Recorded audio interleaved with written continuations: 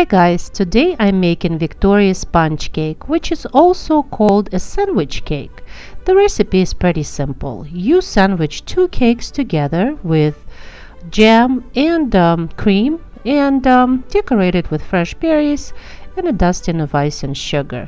This recipe was created in England during the time of Queen Victoria, and this cake was actually cut into small bite-sized pieces and served at the tea time. There is a little trick to make a good sponge cake, which I'm gonna share with you right now. Here it is, guys. You need 4 eggs for this recipe, and I'm gonna weight the eggs. And it's very important that you know how much your eggs weigh before you start adding other ingredients. So for example, the weight of 4 eggs is 175. And I'm gonna use the same amount of butter, and as you can see, I'm using this beautiful Irish butter, which is yellow in color. I like using it in most of the recipes because it lets me know when the butter is beaten enough, because it turns pale yellow. So our butter has to weigh exactly 175, and then we continue on with our sugar. And we have to get exactly 175 grams of sugar. I'm gonna break this recipe down in cups for you if you don't own a kitchen scales, but I would recommend you getting one because it is very, very important to get your recipe right. So, and then we're gonna use 175 grams of self-rising flour. Self-rising flour already has a baking powder in it. We also going to need 1 teaspoon of pure vanilla extract. In a stand-up mixer or hand mixer, you're gonna put your butter in and also your sugar. And we're gonna start beating the butter on a medium to high speed until it turns pale yellow. And that process usually takes about 3 to 4 minutes. This first step in making a good sponge cake is very important.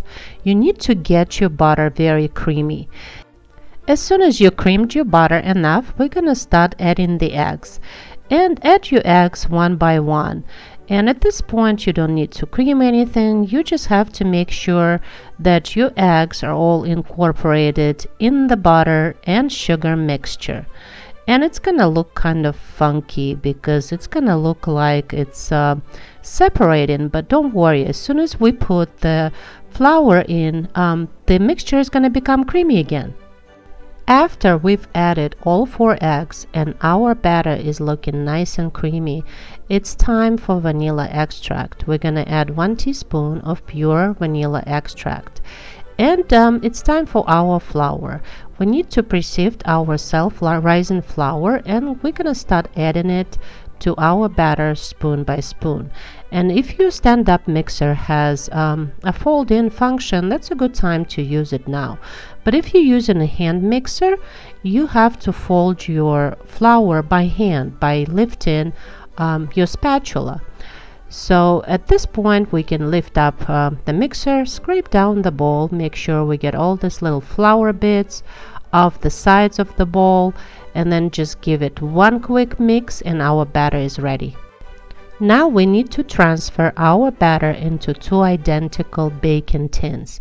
And as you can see, I didn't spray mine with anything because they're non-stick and the batter has enough butter in it, so I was just hoping that the cakes are not gonna stick. But if you worry for your cake to stick to the bottom of the pan, you can spray it with a non-stick cooking spray and lay the bottom of the cake form with a parchment paper. So just spread your dough evenly and put your tins on the same baking rack in a preheated to 350 degrees Fahrenheit oven. And we're gonna set the baking time for 20 minutes. But I usually go a couple minutes more just to make sure that I have plenty of time for this cake to bake. At exactly 20 minutes of baking time, I'm gonna check on my cakes, and here's a little trick.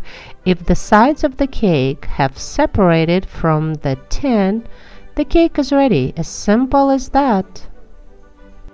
We need to let the cakes cool down a little bit, and after that we can transfer them onto the cooling rack, and as you can see they're looking perfect. So we need to cool them completely. In the meantime, we're going to prepare our whipped cream, and we need 250 milliliters of heavy cream, and we're going to add 1 tablespoon of custard sugar and 1 teaspoon of vanilla extract, and we're going to start whipping the cream on high speed until the stiff peaks. When our whipped cream is ready, it's time for us to assemble the cake. So we're going to put 1 cake on a platter or a cake stand, and we're going to generously smear some strawberry jam on it. In the original recipe, the raspberry jam is used, but I just had a strawberry jam in my pantry, so I'm going to use a strawberry jam today. And I'm actually using the seedless one. So as you can see, it's nice and bright in color. And then we're going to put a big tablespoon of that whipping cream on top. And then also just spread it around, leaving maybe half of an inch of the sides. And we are gonna put some fresh strawberries on top of that whipped cream.